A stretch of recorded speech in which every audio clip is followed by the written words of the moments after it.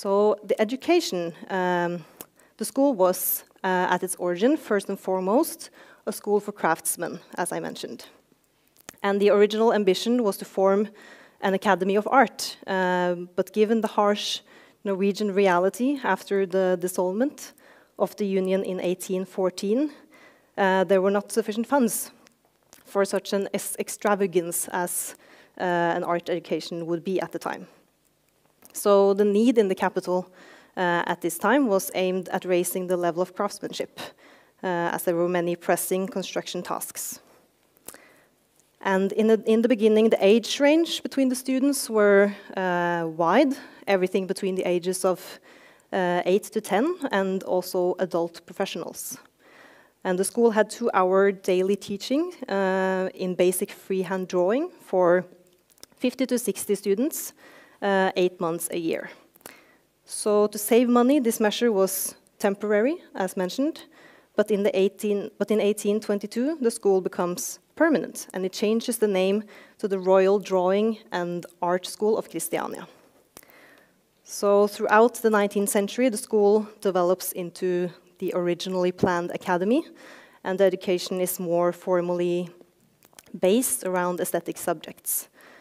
The classes throughout the years cover topics such as construction, ornament, crafts and decoration, and anatomy and art history.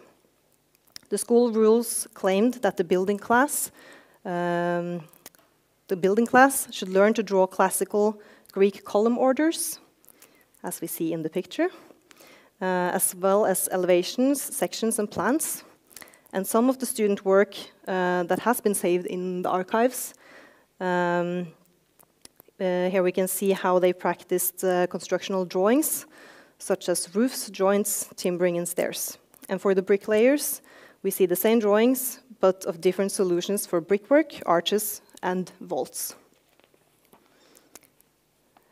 And in the teaching plan from 1889, it is stated that course number 16, which was called Architectonic Style, said that the students shall be given a review of style and proportions. And it is mentioned that because a lot of the teaching material, such as the posters the students would copy, were in German, it is likely that this could have influenced architecture built in the capital in the 1800s. Also, at this time, many Norwegian architects are educated abroad. Many in Germany, which could also explain why a lot of the classical apartment buildings in Oslo from the 1800s are referred to as Berliner Gårder. I didn't really know what the English term would be for that, but Berlin houses. And these were in the New Renaissance or New Baroque style.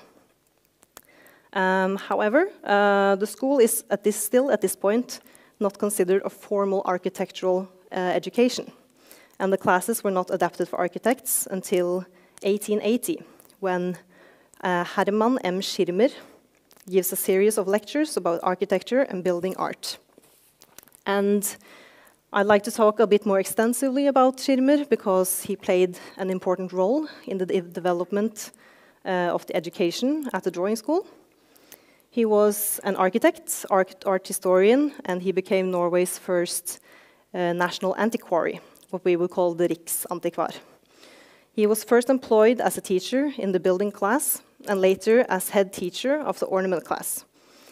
And his teaching, supplemented by excursions for the students, would influence a whole generation of Norwegian architects. And this represented a significant turn away from the German-inspired architecture that had previously been taught at the school, and towards what is to be considered a national architectural style founded on the Norwegian architectural heritage. So in his classes, Schirmer argumented for a general strengthening of artistic dimension in the ornament class that he taught, where he suggested, in addition to ornamental drawings, which we see here is a practice from one of his students, he suggested that the students should also have weekly lectures in ornamental nature and development through the historic eras. And he wrote articles such as what is the national style in our architecture and how does it appear? And it is said that he was against the dragon and Swiss style that reigned as the national architecture at the time, because it deviated too far away from the original role models. But still, he taught the classical orders in his classes about ornaments, and the archives show drawings from his students practicing these, the classical columns. And also he encouraged his students to do floral and nature studies to be inspired when they drew ornaments. And this is a drawing from one of his students, later one of his teaching assistants, Holger Sinding Larsen. And here we can see he has done a floral study on the left and implemented it into a pattern, maybe used in an interior later on. And here is a drawing from one of his students from one of the excursions that he made with them, which is Husflid fra Ellingsbø, is the title, which I guess would translate into handcrafts. This is maybe a drawing of an embroidery found in one of the buildings they investigated. So when Schirmer was given the position as head teacher of the ornament class, he established a new tradition where he brought his students on excursions to the countryside to document and measure all Norwegian heritage buildings. And the drawings they did had to be in a big scale. All crookedness had to be carefully measured, and the drawings should be finished on site. So the students would perform the work, and Schirmer would lead and control their efforts. So the excursions and the documentation work carried long traditions in the history of architecture and was based on an understanding that only through meticulous, close studies of a building one could achieve a full understanding of its construction, materiality, and detailing. But Schirmer's idea to put Norwegian traditional architecture on the agenda instead of German-inspired objects was a brand new approach. However, he taught his students not to copy the traditional architecture, but to be inspired by it in their work. So here we see some photos from their excursions, where we can see one of the students is taking measurements of an old what is it called? Lafta building. I don't know what the English word is, but... And here we have another photo where they're doing measurements. And here we see some of the students are drawing on site. Also a student to the left making drawings on site. And on the right we see Schirmer in the center with his students surrounding him. And he is described as a popular and very progressive teacher. He was always surrounded by his students in the photographs from the excursions, and him bringing the Norwegian building heritage into the architecture education marks a break with the previous traditional practice, which was fixated around the classical style and German historicism. So these excursions would later have consequences on the development of Norwegian architecture. And here we have a few examples from the drawings that they made. This is a stabbur. And when we were digging into the archives and the digital photos in the National Museum's archives, it's hard to tell if it's always Schirmer or his students who did the drawings, but if you search for Herman Schirmer or just Schirmer, then all of these photos will appear.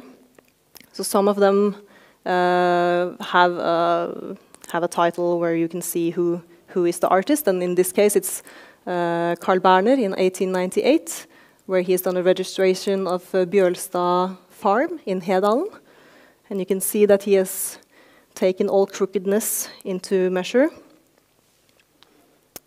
And also here we see Christian Christi from 1860 has done registrations from an old farm and even taken the detailing on the smallest details into consideration.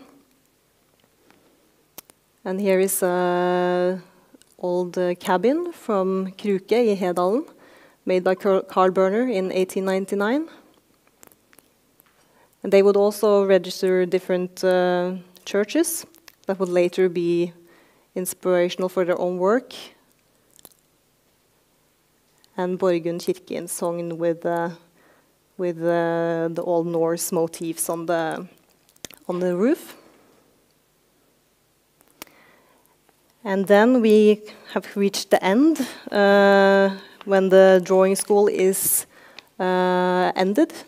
So when the establishment of NTH, the Norwegian Institute of Technology, came in 1910, the NTH was modeled after the more polytechnical universities in Europe, and this led to the discontinuation of the drawing school in Christiania. And I guess we can assume that is because this becomes the sort of state-funded architectural education. And so the school is discontinued, but it has a revival in 1946 when to educate architects to help rebuild the country after the war. And then this later evolves into what we today know as AHO, or the Oslo Architecture School. So that is a very brief history of the drawing school, and a lot of the work from this era is not easily accessed today, but luckily we can still see some of the work of the students in the National Archives and in the museums. And my sources have been the PhDs of Bente Aas Solbakken, Mathilde Sprovin, and Elisabeth Seip, which are very extensive and well-researched. So if anyone is interested in learning more, they're available online as well. So that's all I had. Thank you very much.